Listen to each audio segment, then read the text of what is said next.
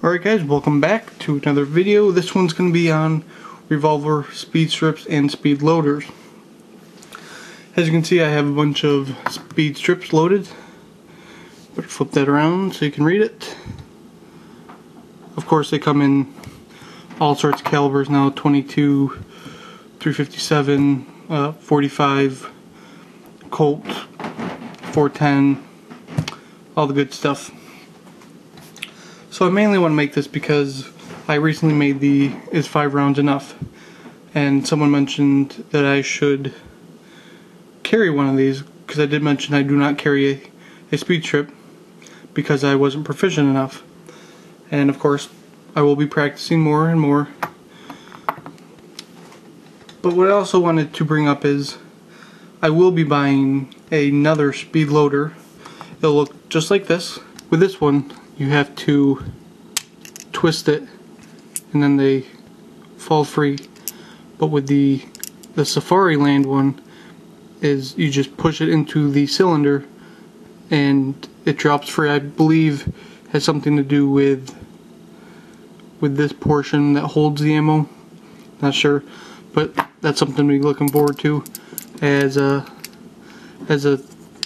FFL 03 or CNR, I am eligible for discounts on Brownells, and I can save $3 or $4 just on the speed loader.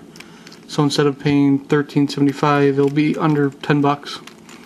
And I also plan on getting a new grip for my GP100, so you can definitely check out some new grips in the future when I get around to buying it.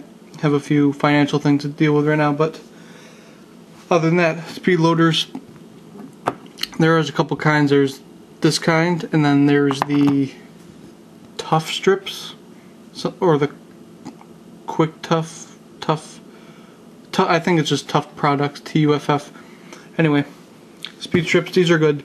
I do, like I said in the other video, I do use them.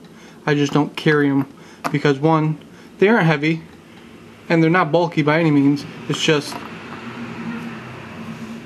the way I dress just doesn't allow for it because of the other stuff I carry on my person at all times.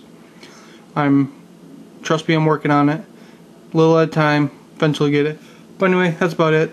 Just wanted to do a quick video talking about what to come, like the new speed loader I'll be getting, and that I will be practicing. And I just wanted to kind of make a response to that viewer about me actually using them, because I do use them, just I don't carry them. I don't feel comfortable having them for their intended purposes.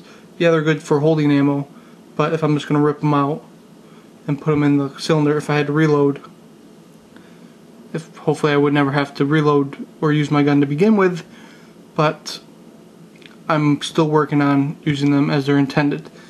Alright, I'm done rambling now. I appreciate you watching. Check out my blog in the description, and I will catch you next time.